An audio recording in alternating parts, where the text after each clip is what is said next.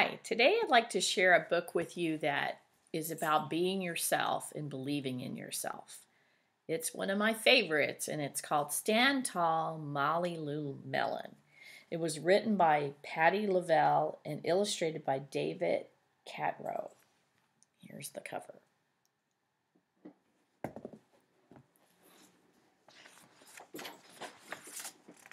Lou Melon stood just taller than her dog and was the shortest girl in the first grade. She didn't mind. Her grandma had told her, "Walk as proudly as you can and the world will look up to you."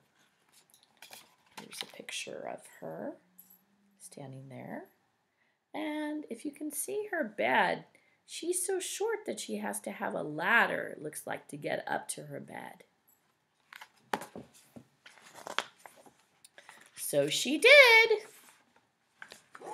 Look at her. She's going down the banister on her hand. That doesn't look very safe. Lou Melon had buck teeth that stuck out so far she could stack pennies on them. She didn't mind. Her grandma had told her, "Smile big and the world will smile right alongside you."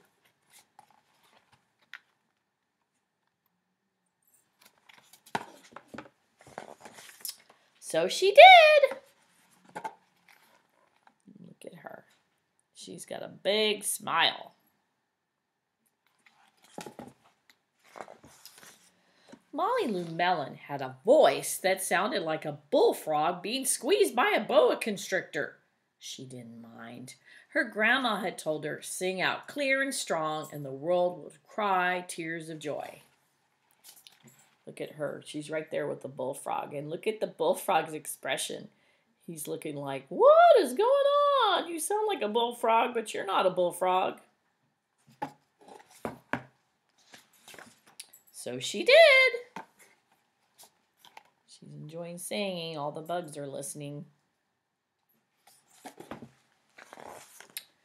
Lou Melon was often fumble-fingered.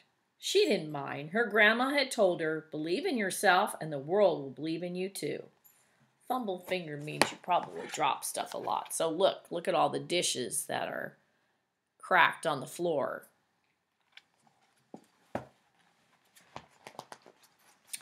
Oh, over here she's trying to carry them and then they got broken. So she did. She looks like the Cat in the Hat there doing a crazy stunt on her unicycle and balancing things.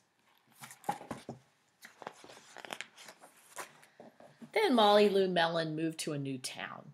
She had to say goodbye to her grandma and all of her friends. That's a hard thing to do.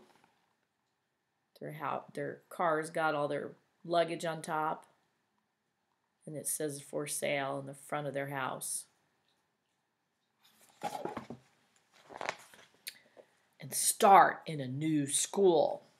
Boy, probably you all remember starting in a new school when you started here for kindergarten or TK or preschool. It's kind of a tough thing to do. On the first day of school, Ronald Durkin called her Shrimpo in gym class. That's not very nice, is it? Kind of reminding me of the chrysanthemum story. Shrimp is small, so it must mean he's making fun of how small she is.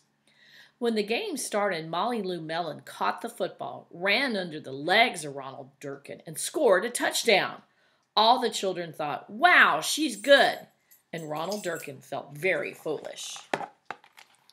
So he made fun of her, but she showed him, didn't she? Look at her making her touchdown. That ball is almost as big as her. And look at Ronald Durkin flying up in the air. On the second day of school, Ronald Durkin called her Bucky Tooth Beaver. That doesn't sound nice either. Lou Melon took out her pennies, stacked 10 high in her teeth, and smiled as big as day. All the children smiled with glee, and Ronald Durkin felt very foolish. So he made fun of her teeth, but now everybody thinks she's cool that she can do this, right? And Ronald is looking kind of embarrassed over there. On the third day of school, Ronald Durkin said, "You sound like a sick duck. Honk, honk." He's not being very nice. Molly Lou Melon sang out a quack so clear and strong that it made Ronald Durkin somersault backwards, hit his head, and have to go to the nurse. All the children cried with joy to be free of Ronald Durkin for the rest of the afternoon, and Ronald Durkin felt very foolish. He's a little bit like Mean Jean, the Recess Queen, isn't he?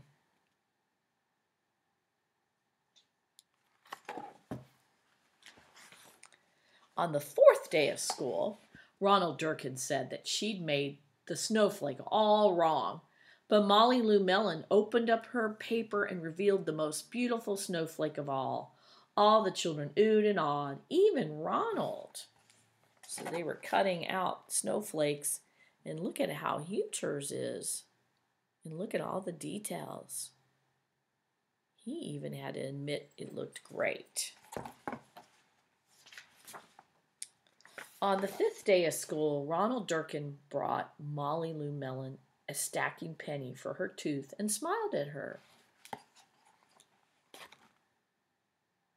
This is reminding me more and more of the Recess Queen now.